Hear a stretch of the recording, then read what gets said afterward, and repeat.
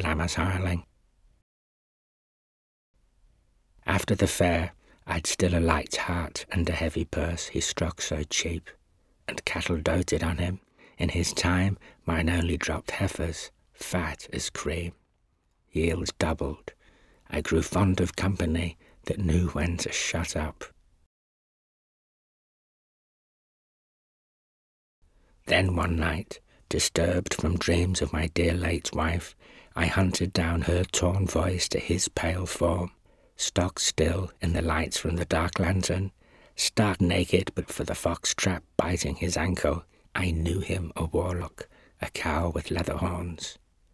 To go into the hair gets you muckle sorrow, the wisdom runs, muckle care.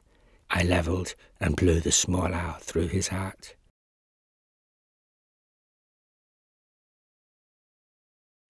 The moon came out.